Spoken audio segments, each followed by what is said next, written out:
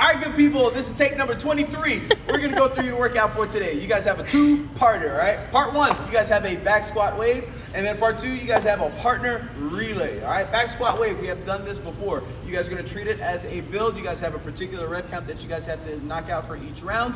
You're gonna knock out 7 reps, then 5, and then 3. Whatever weight you use for your 5 reps, you are going to start off round number 2 at 7 reps with that, all right? So you shouldn't be too confused when you guys go through this because we've done it before, all right? Then for part 2, you guys have 3 rounds each for each partner. You guys have 5 back squats, 5 over the bar burpees, and then 5 double unders.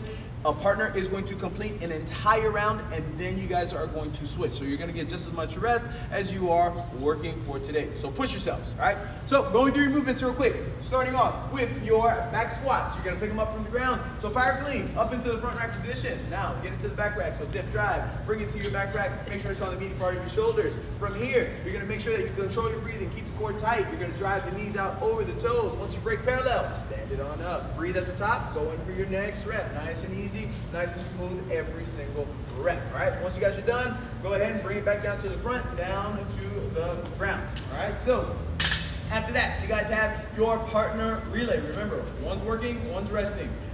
For your first movement, you guys have 5 back squats. So again, you guys are gonna bring it on up from the ground.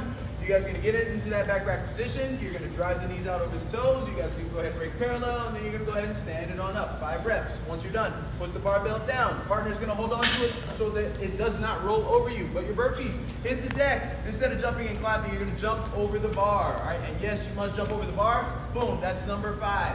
Once you're done there, grab your jump rope. You have a double unders, all right? So for your double unders, 2 flicks of the wrist for every single jump. Just stay nice and relaxed as you guys tackle those. If you're in speedy single world, you're gonna go ahead and double the rep count, so you will do 100 of them. And if you're doing single, double, I want you to cut the rep count in half, and you're gonna do 25. So that's your workout for today. Have lots of fun. Take number 24. We did not have to do, so I'll see you tomorrow. Peace.